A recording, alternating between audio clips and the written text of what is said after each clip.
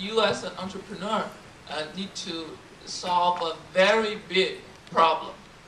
The value of your enterprise directly depends on how big the issue you are trying to address. If it's a very small issue, it's probably no issue at all, and many other people have done it, and you offer a Me Too solution, and no one really needs it. Also, it's about how big you want to be, you want your company to become. Actually, many perceived successful Chinese ventures companies are quite small in size. They are not successful yet.